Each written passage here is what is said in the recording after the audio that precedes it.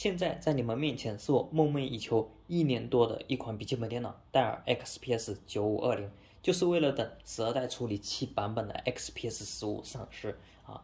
这是我人生中的第一台笔记本电脑，先给你们看一下外包装吧。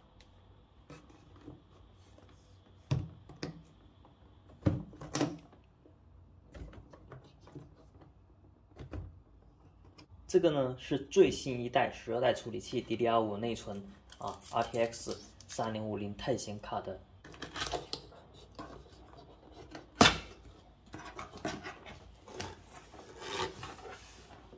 哦，这个怎么打开？原来是这样，有点紧。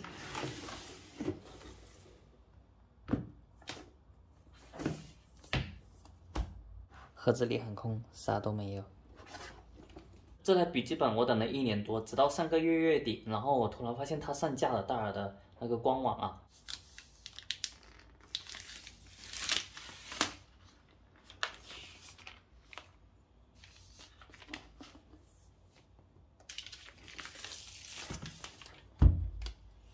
这里是磁铁来的。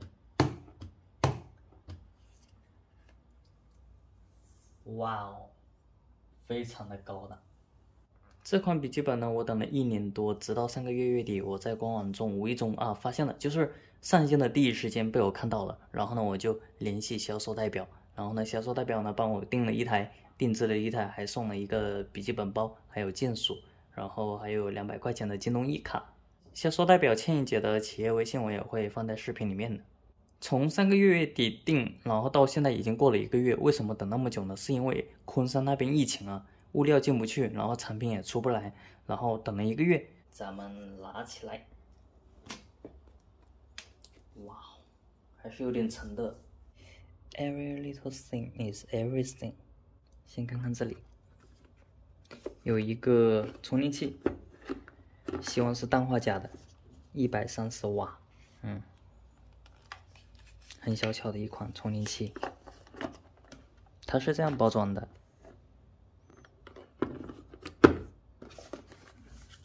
这里面呢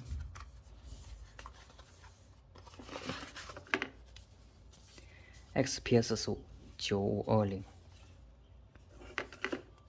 安全管制，戴尔中国3包凭证。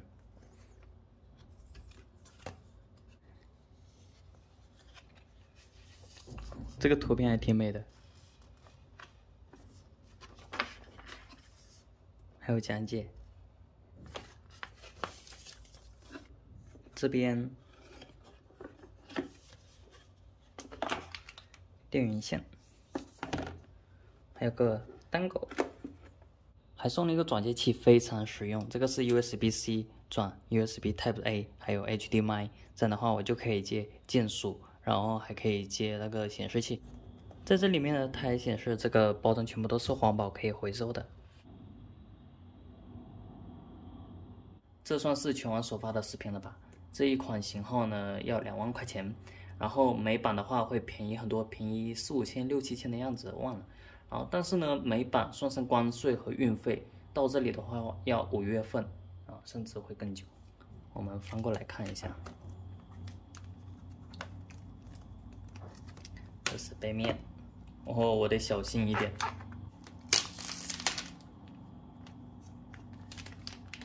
这里。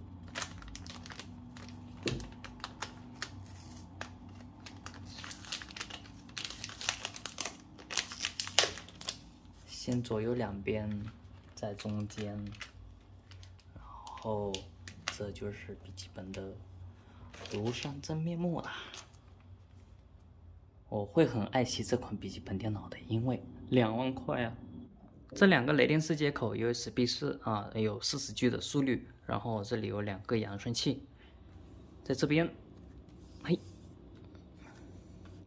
在这里呢，也是有音响喇叭，然后还有个 USB 3.2 Gen 2，也就是10G 的速率，支持 DisplayPort， 也就是 DP 接口。这里呢是 SD 卡卡槽，还有一个3.5毫米的耳机接口。背面很大一片进风口，然后呢，在这里你也可以看到有出风口。好了，激动人心的时候到了，咱们打开。哇哦，你看这个全面屏，这个颜值多高！这是一块16:10的屏幕，上面有摄像头、2个麦克风，这是碳纤维的掌托。你可以看到这个触控板面积多么大，我就是非常喜欢这个触控板，面积真的很大，而且键盘的手感非常好。我去实体店体验的时候呢，觉得这个键盘的手感是我摸过最好的。颜值即正义，不对吗？这个碳纤维真的是很舒服，亲肤的质感，还有2个喇叭。键盘手感，触摸板，然后电源按键在这边。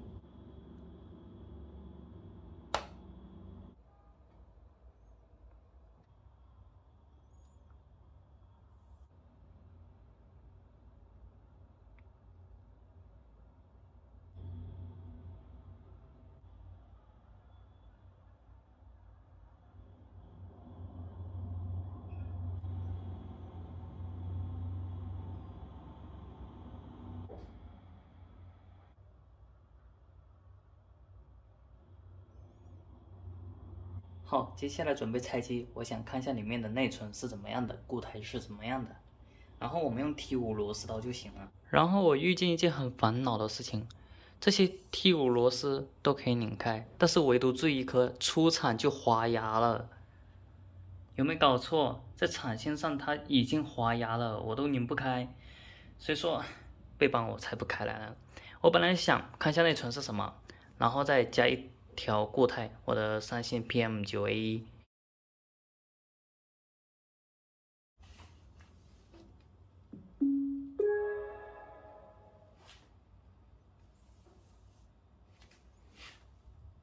地区是，看一下啊，中国，是的。微软拼，跳过，不用添加布局了。连接网络，很漂亮的一台电脑，对吧？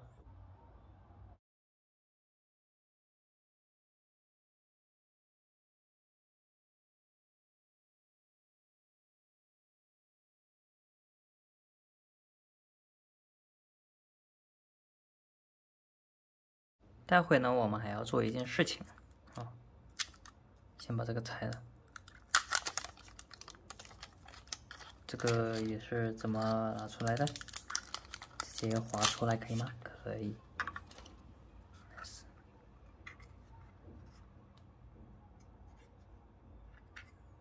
戴尔。我这里还有一台4K 显示器，是戴尔 U2718Q 啊，很老的一款机型了。我也想换成最新的 U2723QX， 然后我们把这个 HDMI 插进去，启动。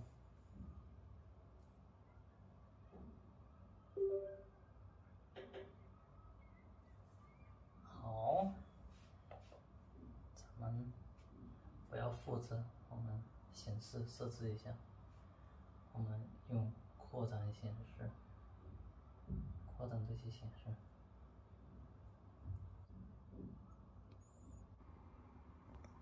或者我们也可以竖屏，我以前非常喜欢竖屏的。好了，接下来到了螃蟹跳舞的环节。现在音量的话是100%。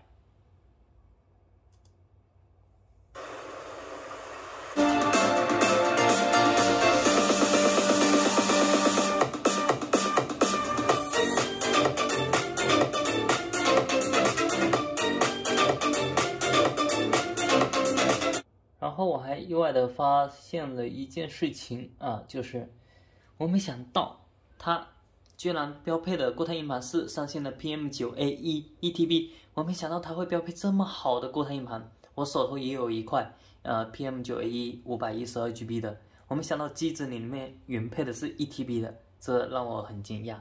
然后我们看一下这个性能啊，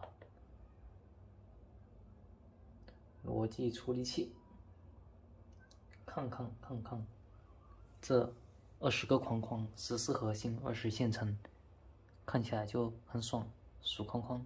我之前失恋抑郁嘛，我把我的台式机啊、游戏啊，还有好多东西都卖掉了，就对什么都不感兴趣了，失去了兴趣。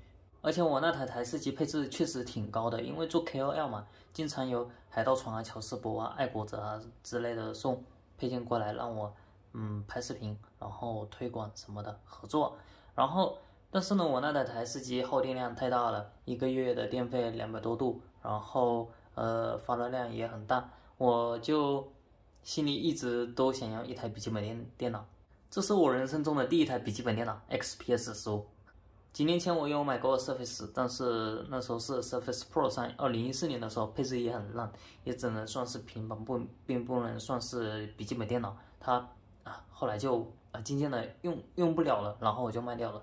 然后这才是我人生中第一台笔记本电脑，2万块。虽然说配置并不会特别高，然后它的显卡只有3050钛，这个价位你都可以买到3070钛的外星人了，或者说更便宜的价格买到3080的一些游戏本，联想的拯救者之类的。它的定位的目标的人群是不一样的。最后我再总结一下我为什么喜欢这台机子。首先呢，屏幕非常好，16:10的比例，屏占比非常高，几乎无边框。然后呢，屏幕也真的确实非常好。然后碳纤维亲肤，非常的舒服。键盘是我用过的那个最舒服的键盘了。然后这个触控板面积也非常大，也很舒服。总之呢，它的综合体验会比我之前用的台式机还舒服很多。一台电脑好不好用，包括很多环节，就比如说屏幕啊、键盘啊、触控板啊、性能啊、散热啊什么什么的，这些你全部要做到平衡啊，都要做好，是件不容易的事情。XPS 做到了，它就是 Windows 笔记本业界的标杆。